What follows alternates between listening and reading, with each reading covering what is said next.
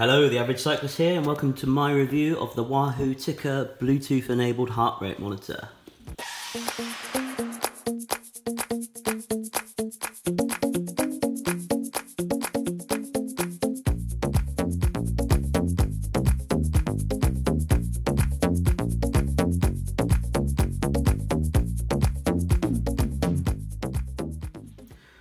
So basically what you get in the box is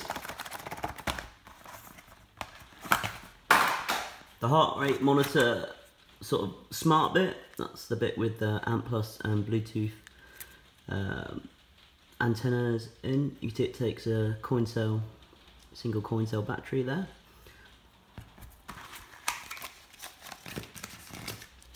There is important information, which I don't think I really need. The strap itself, and a quick start guide, which again, to be honest, you don't need. It's a super quick start guide.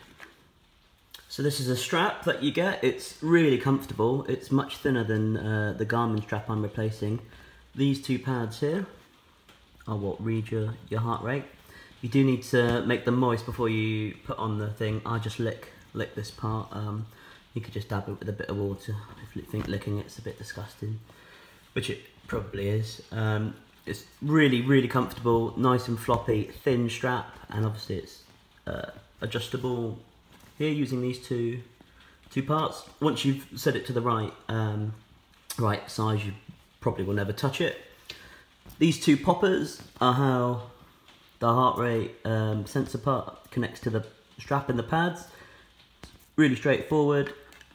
All you do is clip it on like that, and that's of course how you put on and take off the device there. So this is where you want your heart rate monitor set up, just underneath your moobs or boobs. Sensor in the middle, and then the two little pads sit just here, just either side of your nipple.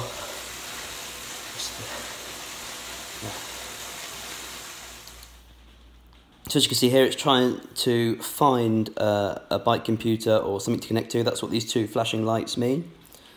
Just going to go onto my Wahoo here. To get to the part where you add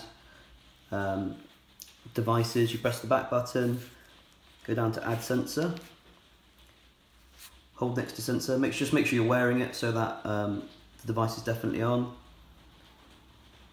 Once it does connect to the device, it will save TICKR, and the two lights on the front of the Wahoo will stop flashing as well.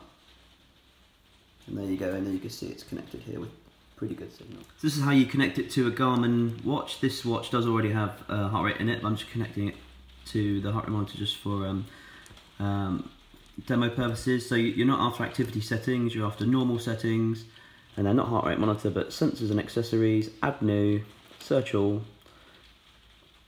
I'll give it a second.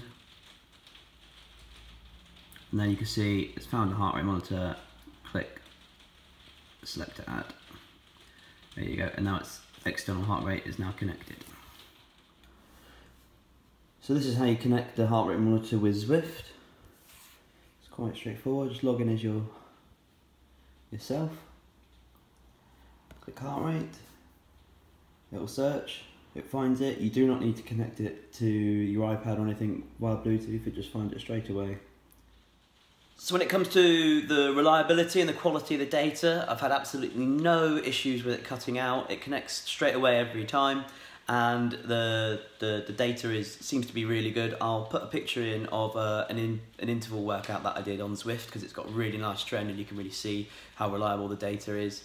And my max heart rate is 192, which is exactly the same as what I got on the Garmin monitor that I've had for about 4 years.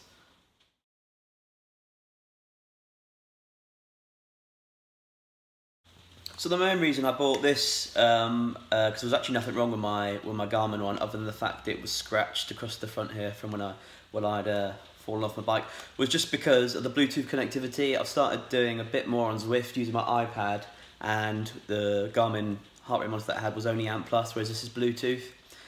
It's much more comfortable than the Garmin one I had.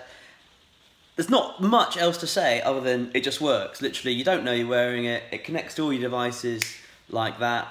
And it's 40 quid. 40 quid for a Bluetooth and ANT+ enabled heart rate monitor is really, really good.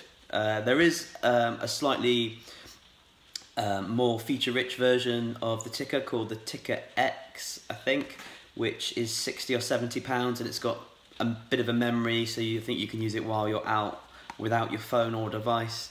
And then when you get back, it syncs with whatever device you've got. This does work, or might also have some running features as well, but it's not. I would certainly never use that. It does work with any device. I know he showed it using my Wahoo, but it does connect to anything which is Bluetooth or ANT+ enabled. So you connect it to Apple TV, iPhone, your Android phone, Garmin, Polar, Sun2, whatever you've got, it will work. Just really can't fault it. So that's it really. Please like and subscribe. If you've got any questions, just let me know and I'll get back to you as soon as I can. Cheers.